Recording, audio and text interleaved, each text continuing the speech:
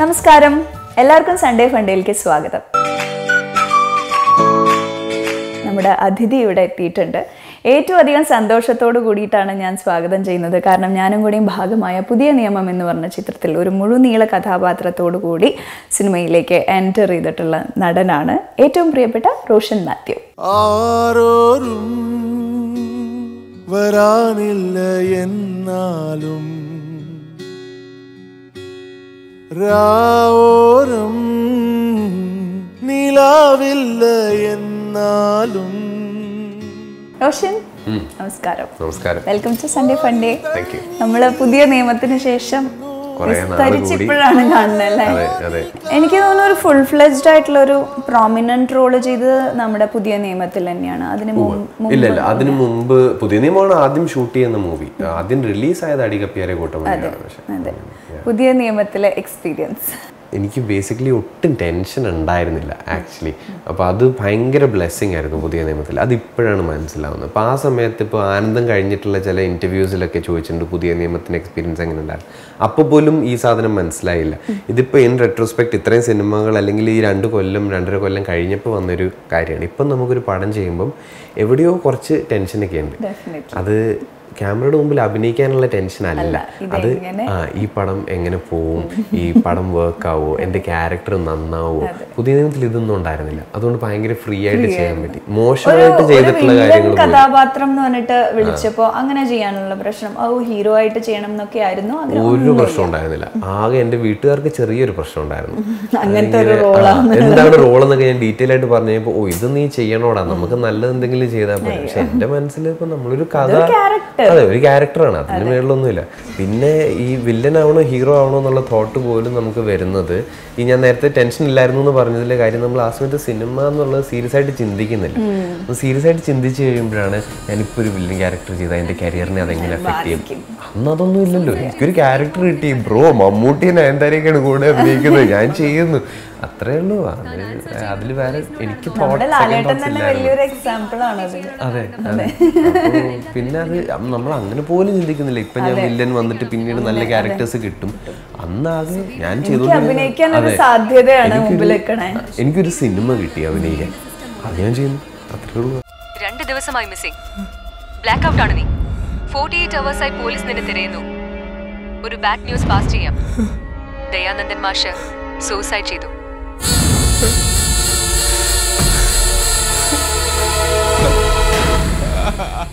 ആ സിനിമ എന്തായാലും നല്ല അപ്രീസിയേഷൻ കിട്ടി അല്ലേ? അതിനുശേഷം ആനന്ദം, കൂടെ,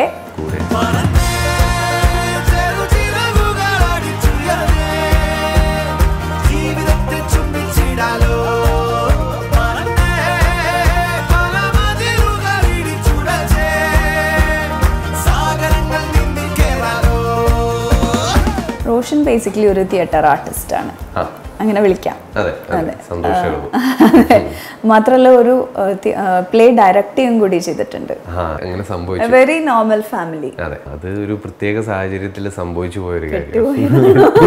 ഒട്ടും പ്ലാൻ ചെയ്തതായിരുന്നില്ല. പക്ഷെ അതങ്ങനെ ബേസിക്കലി ഞാൻ നാടകങ്ങൾ ചെയ്തു തുടങ്ങിയ സമയത്ത് ഞാൻ ചെന്നൈയിലും ബോംബെയിലും മാത്രമേ ചെയ്തിട്ടുള്ളൂ. ഈ കോട്ടയത്തോ അല്ലെങ്കിൽ നാട്ടിൽ നമ്മുടെ ഇവിടെ ചെയ്തിട്ടേ ഇല്ല. അപ്പം ഡയറക്റ്റ് ചെയ്യണം എന്ന് ആഗ്രഹമുണ്ട്. പക്ഷേ അതിങ്ങനെ ഒരു കുറേ കാലം കഴിഞ്ഞ് ചെയ്യാൻ വേണ്ടി വെച്ചിരിക്കുന്ന ഒരു സാധനമായിരുന്നു. കൊച്ചിയിൽ വന്നു കഴിഞ്ഞ് ഞാൻ സിനിമകളൊക്കെ തുടങ്ങി. ആദ്യം കുറച്ച് കാലം നമ്മൾ ബിസി ആയിരിക്കുമല്ലോ, നമ്മൾ വരുന്ന പടങ്ങളിൽ നിന്ന് നമുക്ക് ചെയ്യാൻ പറ്റുന്നതെല്ലാം നമ്മൾ ചെയ്യും. പിന്നെ ഒരു പോയിന്റ് കഴിയുമ്പോഴത്തേക്കിനും അതിൻ്റെ റേറ്റ് എന്തൊക്കെ കാരണവശാലാണല്ലോ അതിൻ്റെ റേറ്റ് ചിലപ്പോൾ കുറയാം. അപ്പം അങ്ങനെ എനിക്ക് കുറഞ്ഞു കഴിഞ്ഞപ്പോൾ ഇടയ്ക്ക് ഒരുപാട് ഫ്രീ ടൈം ഉണ്ട്. ഫ്രീ ടൈമിൽ എനിക്ക് ഒബ്വിയസ്ലി ബോറടിക്കാൻ തുടങ്ങി. എത്ര പ്രാവശ്യം നമ്മൾ സിനിമകൾ കണ്ട് തന്നെ വീട്ടിലിരിക്കും. അപ്പോൾ എനിക്ക് നാടകം ചെയ്യണം എന്നൊരു താല്പര്യം. തിരിച്ച് ബോംബെയിലാണ് എൻ്റെ കോൺടാക്ട്സ് എല്ലാം. എല്ലായിടത്തും നോക്കിയപ്പോൾ ഒന്നെങ്കിൽ എല്ലാവരും ഓൾറെഡി ഉണ്ടാക്കിയ ഒരു ഷോ റൺ ചെയ്തുകൊണ്ടിരിക്കുകയാണ്, പുതിയതായിട്ടൊന്നും ചെയ്യുന്നില്ല, അല്ലെങ്കിൽ പുതിയതായിട്ട് ചെയ്യുന്നത് ഭയങ്കര വലിയൊരു ടൈം കമ്മിറ്റ്മെൻറ്റ്. അപ്പം ഞാൻ ജസ്റ്റ് കൊച്ചിയിലേക്ക് ഷിഫ്റ്റ് ചെയ്തേ ഉള്ളൂ. ഓൾമോസ്റ്റ് നേരെ തിരിച്ച് അങ്ങോട്ടേക്ക് പോകുന്നതിന് തുല്യമാവും. അപ്പം ഞാൻ ഇവിടെ തന്നെ ചെറിയ എന്തെങ്കിലും ചെയ്യാമെന്നുള്ള പ്ലാനിൽ തുടങ്ങിയത്. അതായത് എനിക്ക് പെർഫോം ചെയ്യാൻ വേണ്ടി മാത്രം, സ്റ്റേജിൽ പെർഫോം ചെയ്യാൻ വേണ്ടി മാത്രം തുടങ്ങിയ പ്ലാനാണ്. അപ്പോൾ ഇതിങ്ങനെ ഡെവലപ്പായി ഒരു സ്ക്രിപ്റ്റായി കഴിഞ്ഞപ്പോഴത്തേക്കിനും ഇതിനകത്ത് എനിക്ക് എന്തെങ്കിലും ചെയ്യണം എന്നുള്ള സാധനത്തിൽ 7-8 ക്യാരക്ടേഴ്സ് വന്നു. അപ്പോൾ ആക്ടേഴ്സിനെയൊക്കെ കണ്ടുപിടിച്ച് കുറച്ച് കഴിഞ്ഞ് ഇങ്ങനെ ഇതിൽ വർക്ക് ചെയ്ത് തുടങ്ങിക്കഴിഞ്ഞപ്പം എനിക്കിതിൻ്റെ പുറത്ത് നിന്ന് ചെയ്യാൻ ഒരുപാട് കാര്യങ്ങളായി. അപ്പോൾ എനിക്കിതിൻ്റെ ഉള്ളിലേക്ക് കയറാൻ സമയം കിട്ടുന്നില്ല.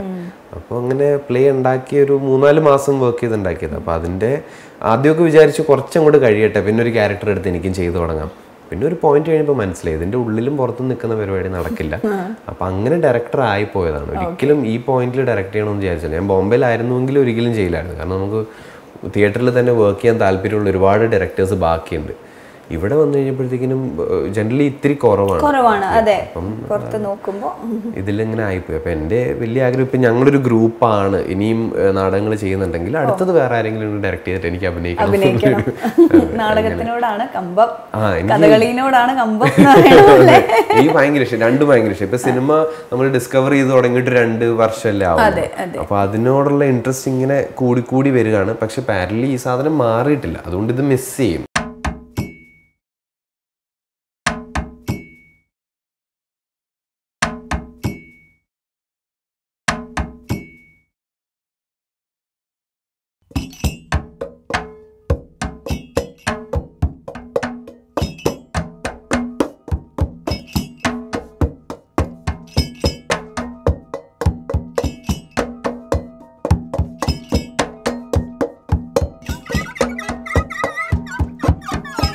ഒരു ട്രാൻസിഷൻ എങ്ങനെയാ നോക്കി കാണുന്നത്?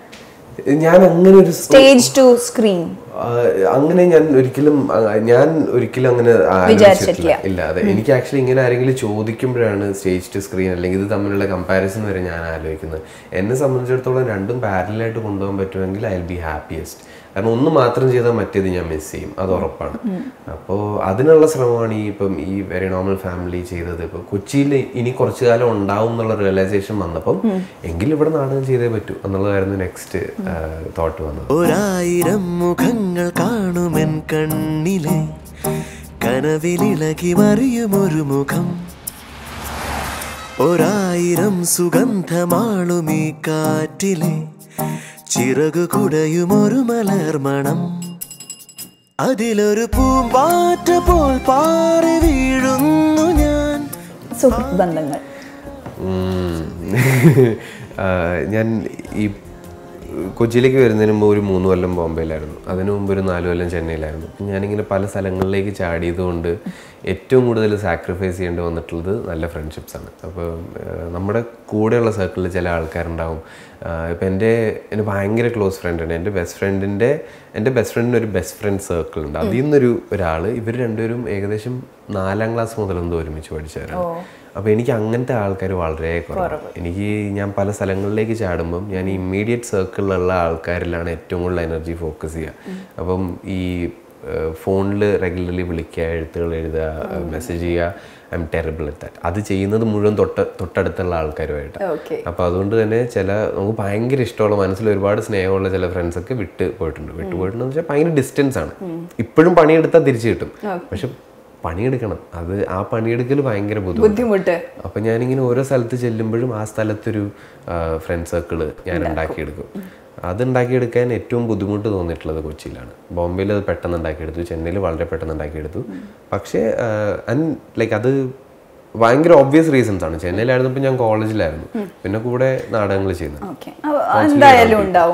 ബോംബെയിലായിരുന്നപ്പോൾ ഞാൻ ആദ്യത്തെ കൊല്ലം ബോംബെയിൽ ചെന്ന് ആരെയും അറിയാതെ ആ സിറ്റിയിൽ ചെന്നിട്ട് നേരെ ഡ്രാമ സ്കൂൾ മുംബൈ എന്ന് പറഞ്ഞൊരു ഇൻസ്റ്റിറ്റ്യൂട്ടിൽ ചേർന്നു. അപ്പോൾ 13 പേര് 1.5 കൊല്ലം കൂടെ ഉണ്ട്. അപ്പോൾ അതിൽ നിന്ന് കിട്ടി ഫ്രണ്ട്സ്. കൊച്ചിയിൽ നിന്ന് വന്നു കഴിയുമ്പോൾ സിനിമയാണല്ലോ നമ്മൾ ചെയ്യുന്നത്. അപ്പം നമ്മുടെ സിനിമയിൽ നല്ല ഫ്രണ്ട്സ് ഉണ്ട്, പക്ഷേ കുറവേ ഉള്ളൂ. കാരണം ഈ ഒരു 2 മാസം ഷൂട്ട് കഴിഞ്ഞ് അവരെല്ലാവരും വേറെ സെറ്റിലേക്ക് പോകും. ആർക്കും സമയമില്ല. നമുക്ക് എത്ര ഫ്രീ ടൈം, എത്ര ദിവസങ്ങൾ നമ്മൾ വീട്ടിലിരുന്നെന്ന് പറഞ്ഞാലും ആർക്കും സമയമില്ല. അപ്പോൾ ഇങ്ങനെ ഞാൻ ചെയ്യുന്ന എല്ലാ സിനിമയിൽ നിന്നും ഒരു 1-2 ആൾക്കാരുമായിട്ടാണ് ഞാൻ പുറത്തേക്ക് വരുന്നത്. അപ്പോൾ ആ 1-2 പേര് വെച്ച് പതുക്കെ ഒരു സർക്കിൾ ഉണ്ടാക്കിക്കൊണ്ടിരിക്കുകയാണ്. പിന്നെ ഈ നാടകം ചെയ്തത് ബേസിക്കലി അതിൻ്റെ വേറൊരു അൾട്ടീരിയർ മോട്ടീവ് കൂട്ടുകാരെ ഉണ്ടാക്കുക എന്നുള്ളതായിരുന്നു. ഞങ്ങൾ ലിറ്ററലി ഡിസ്കസ് ചെയ്തിട്ടുണ്ടായിരുന്നു, നമുക്ക് ഒരു നാടകം ചെയ്താൽ വലിയ കാസ്റ്റ് ആണെങ്കിൽ നമുക്ക് ചിലപ്പോൾ കുറേ ഫ്രണ്ട്സിനെ കിട്ടും. ഈ ബർത്ത്ഡേക്കൊക്കെ സർപ്രൈസ് ചെയ്യാൻ മോസ്റ്റ്ലി എൻ്റെ നാടകത്തിലുള്ളവരാണ് വന്നത്. അപ്പം ഞങ്ങൾ പിന്നെ ഇത് കുറേ കൊല്ലം മുമ്പ് ഡിസ്കസ് ചെയ്തത് പറഞ്ഞ് ചിരിക്കുകയായിരുന്നു.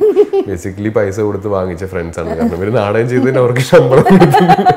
അങ്ങനെ ഇപ്പോൾ ഉണ്ട്. ഇപ്പോൾ കൊച്ചിയിൽ അങ്ങനെ പതുക്കെ ആയി വരുന്നു ഒരു ഗ്രൂപ്പ് ഓഫ് ഫ്രണ്ട്സ്. എന്താണ് പ്രണയം റോഷന്? ഇത് മറ്റേ വെറുതെ ചോദിച്ചതാ. കൊച്ചു കൊച്ചു ഹോത്തായിലെ സീൻ എന്റെ ആൻസർ അത് ലവ് ഇസ് ഫ്രണ്ട്ഷിപ്പ്. എനിക്ക് എന്താണ് പ്രണയം എന്നൊക്കെ വളരെ സബ്ജക്റ്റീവ് ആയിട്ടുള്ള വളരെ പേഴ്സണൽ ആയിട്ടുള്ള ഡെഫിനേഷൻ ആയിരിക്കും ചിലപ്പോൾ. ഞാൻ പറഞ്ഞു കഴിഞ്ഞാൽ അതിനൊരു സെൻസ് ഉണ്ടാവില്ല. പക്ഷെ എനിക്ക് ഭയങ്കര ക്ലോസ് ഫ്രണ്ട്സ് ആയിട്ടല്ലാത്ത ഒരാളോട് എനിക്ക് ഇതുവരെ പ്രണയം തോന്നിയിട്ടില്ല. എനിക്ക് എപ്പോഴും ആദ്യത്തെ സ്റ്റേജ് ഫ്രണ്ട്ഷിപ്പാണ്. അങ്ങനെ നിന്നാണ് ചിലപ്പോൾ അത് കാരണം പ്രശ്നങ്ങൾ ഉണ്ടായിട്ടുണ്ട്, ഉണ്ടാവാം. പിന്നെ നമുക്കൊരു ഗ്രൂപ്പ് ഓഫ് ഫ്രണ്ട്സ് ഉണ്ടാവും ചിലപ്പോൾ ഇതിന് ചുറ്റും. അപ്പൊ നമ്മുടെ ഇക്വേഷൻ മാറുന്നതനുസരിച്ച് അവരുടെ എല്ലാവരുടെ ഇക്വേഷൻ മാറും. പക്ഷെ it always starts with friendship for me. അങ്ങനെ ഒരാളെ അല്ലാണ്ട് കണ്ടിട്ട് ലവ് അറ്റ് ഫസ്റ്റ് ആയിട്ടൊന്നും എക്സ്പീരിയൻസ് ചെയ്തിട്ടേ ഇല്ല. എന്താണ് സംഭവം എന്നറിയില്ല. സിനിമയിൽ മാത്രമുള്ള അനുഭവം, അതും അഭിനയിച്ച് ഫലിപ്പിക്കാൻ നോക്കുമ്പോഴും ഇതെന്താണ് ഫീലിംഗ് നമുക്ക് ശരിക്കും അങ്ങനെ അറിയില്ല. സിനിമയിലൂടെ അഭിനയിച്ച് അത് മനസ്സിലായാലും മാത്രമേ ഉള്ളൂ. എനിക്ക് ലൈഫിൽ ഇതുവരെ അങ്ങനെ തോന്നിയിട്ടില്ല. എനിക്ക് മോസ്റ്റ്ലി ഫ്രണ്ട്ഷിപ്പിന്റെ ഒരു എല്ലാ ഫ്രണ്ട്ഷിപ്പിന്റെ ഒരു നെക്സ്റ്റ് ലെവലല്ല, പക്ഷെ ഫ്രണ്ട്ഷിപ്പ് അതിന് വേണ്ട ഒരു റിക്വയർമെന്റ് ആണ്. അവിടുന്ന് പിന്നെ മുമ്പോട്ടുള്ള ഒരു യാത്രയാണ്.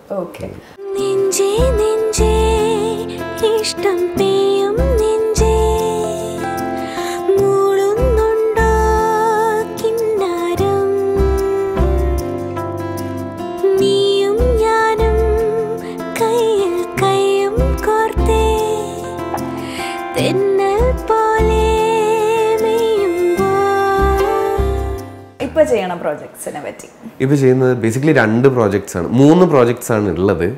2 ചെയ്ത് കഴിഞ്ഞു, ഒരെണ്ണത്തിന് ഷൂട്ട് നടക്കുന്നു. അതില് തൊട്ടപ്പൻ എന്നുള്ള പടമാണ് നെക്സ്റ്റ് റിലീസിന് നിൽക്കുന്നത്. വിനായകൻ ചേട്ടനാണ് ഹീറോ. ഭയങ്കര ഇൻട്രസ്റ്റിംഗ് ആയിട്ടുള്ളൊരു സ്റ്റോറി, ഒരു കൂട്ടം എക്സ്ട്രീംലി ഇൻട്രസ്റ്റിംഗ് ക്യാരക്ടേഴ്സ്. പിന്നെ എനിക്ക് പേഴ്സണലി ഞാൻ ഇതുവരെ എല്ലാ സിനിമയിലും എല്ലാ ആക്ടേഴ്സും പറയുന്നത് പോലെ ഞാൻ ഇതുവരെ ചെയ്തിട്ടുള്ള ഇതിൽ വെച്ച് വളരെ വ്യത്യസ്തമായ കഥാപാത്രം. പക്ഷെ അത് ശരിക്കും പക്ഷെ ആ ലൈൻ ഇപ്പൊ ആര് എവിടെ പറഞ്ഞാലും ആരും വിശ്വസിക്കില്ല. നമ്മളെ കാണുന്ന പോലെ അല്ലല്ലോ ഓഡിയൻസ് കാണുന്ന, കുറച്ച് വ്യത്യാസം ഉണ്ടാവും. നമുക്ക് ഓരോ ക്യാരക്ടറും ഡിഫറെന്റ് ആയിരിക്കും. നമ്മളതിനകത്ത് അതെ അത് സ്ക്രീനിൽ വരുമ്പോഴത്തേക്കിനും അവർക്ക് അങ്ങനെ തോന്നണം എന്നുള്ളതാണ്. പക്ഷെ ഇത് ഇപ്പം ഇത് ഹോപ്പ്ഫുള്ളി അങ്ങനെ തോന്നും എന്നുള്ളൊരു പ്രതീക്ഷയിലാണ്. മൺമണമേ നീ അറിയാ മഴയിലിറങ്ങി നിന്നുദാഹം.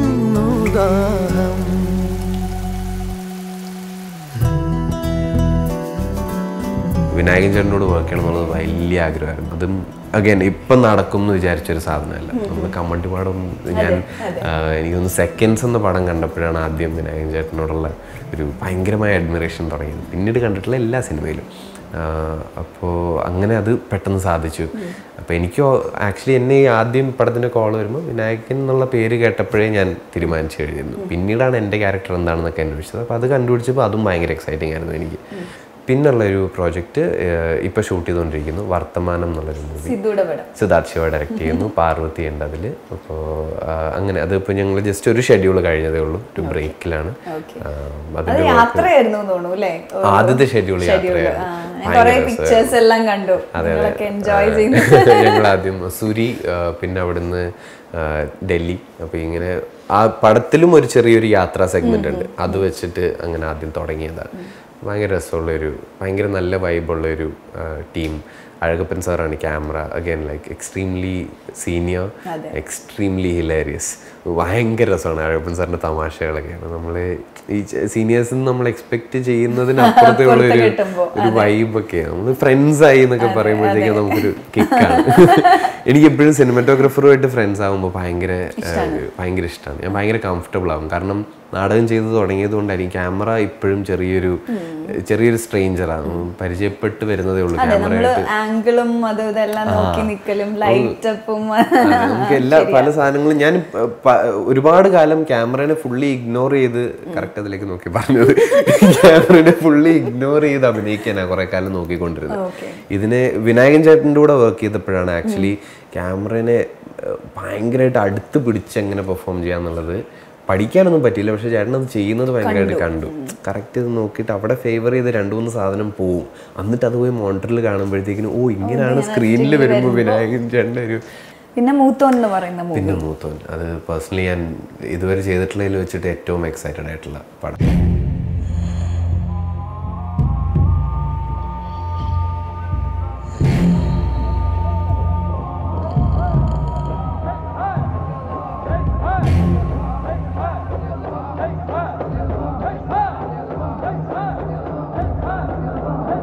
എന്താ എക്സൈറ്റഡ് ആക്കി അതില്? ഫസ്റ്റ്ലി ഒരു ഡ്രീം ടീമാണ്. അഗൈൻ ഈ പറഞ്ഞ പോലെ നമ്മൾ രാജീവേട്ടൻ, ഗീതു ചേച്ചി, നിവിനായിട്ട് ആക്ട് ചെയ്യുന്നു. അപ്പം അങ്ങനെ മൊത്തത്തിൽ ആ ഒരു ഇപ്പം മൂത്തോൻ എന്ന് പറയുന്ന പടം നമ്മൾ ആദ്യം സിനിമ ചെയ്ത് തുടങ്ങിയ സമയത്ത്, അതായത് സിനിമയിൽ എന്തെങ്കിലുമൊക്കെ ചിലപ്പോൾ ഉണ്ടാവാം എന്നുള്ള തോട്ട് ആദ്യം വരുന്നത് ആനന്ദത്തിൻ്റെ സമയത്താണ്. ഇങ്ങോട്ടേക്ക് വർക്കിനുള്ള കോൾ വന്നു തുടങ്ങും. അപ്പോഴൊക്കെയാണ് മൂത്തോൻ്റെ ഒരു ഫസ്റ്റ് ലുക്ക് പോസ്റ്റർ ഭയങ്കര പോപ്പുലർ ആവുന്നത്. അതിലെന്തോ ഒരു നിവിനാൻ്റെ ഒരു ഭയങ്കര ഡിഫറെൻറ്റ് ലുക്കിലുള്ളൊരു പോസ്റ്റർ വന്നിട്ടുണ്ടായിരുന്നു. അപ്പോൾ എല്ലാവരും ഷെയർ ചെയ്യുന്നു, ഞാനത് ഷെയർ ചെയ്തു.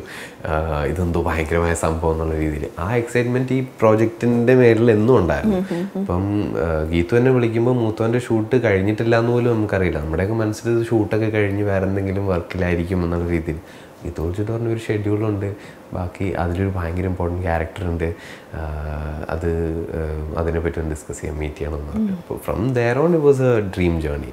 ഗീതുവായിട്ടുള്ള ഫസ്റ്റ് മീറ്റിംഗ്, ബാക്കി എല്ലാ ക്രൂ ആയിട്ടുള്ള വർക്കിംഗ് ഇക്വേഷൻ, നിവിനായിട്ടുള്ള ഒരു വർക്കിംഗ് ഇക്വേഷൻ, ആ മൊത്തം ഷൂട്ടിൻ്റെ ഡ്യൂറേഷൻ, എവ്രിതിങ് ലൈക്ക് ഏറ്റവും ഹാപ്പി, ഏറ്റവും സാറ്റിസ്ഫാക്ടറി വർക്കിംഗ് മെമ്മറിയാണ്.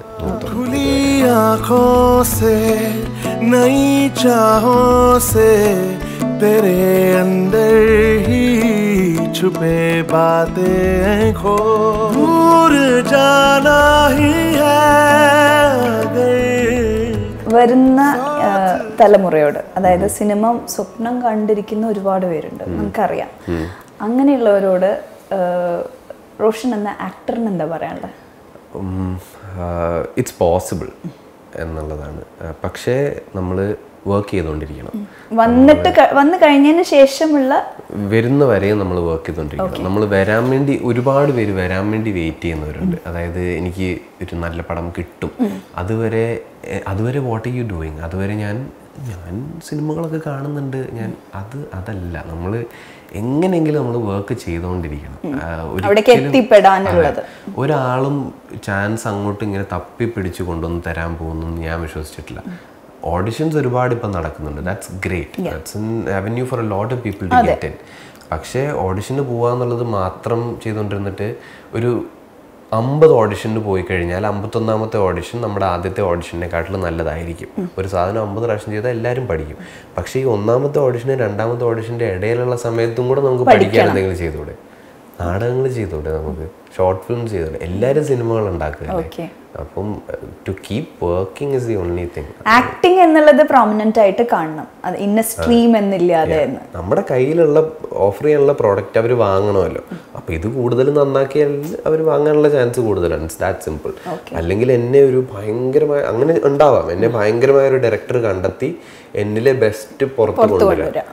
അത് കഴിഞ്ഞിട്ട് അടുത്ത് ചെയ്യാൻ പോകുന്ന പടത്തിലെ ഡയറക്ടർ ഭയങ്കരനല്ലെങ്കിലോ, അപ്പം നമ്മുടെ കയ്യിലുള്ള സാധനം തന്നെ ചെലവാക്കണ്ടേ? ഇത് നമ്മൾ വർക്ക് ചെയ്തുകൊണ്ടിരിക്കുക എന്നുള്ളത് മാത്രം. എനിക്ക് ഇതുവരെ the only thing that's made any sense to me is that നമ്മൾ വർക്ക് ചെയ്തുകൊണ്ടിരിക്കുക. അപ്പോൾ എല്ലാവിധ ആശംസകളും ഒരിക്കൽ കൂടി, എല്ലാ പ്രാർത്ഥനകളും, നല്ല നല്ല ക്യാരക്ടേഴ്സും നല്ല നല്ല അഭിപ്രായങ്ങളും എല്ലാവരുടെ അടുത്തു നിന്നും കിട്ടട്ടെ. ആത്മാർത്ഥമായിട്ടുള്ള പ്രാർത്ഥനകൾ. അപ്പോൾ all the best for the show also. Thank you dear, thank you so much. നന്നാവട്ടെ, അടിപൊളിയാവട്ടെ. Thank you very much.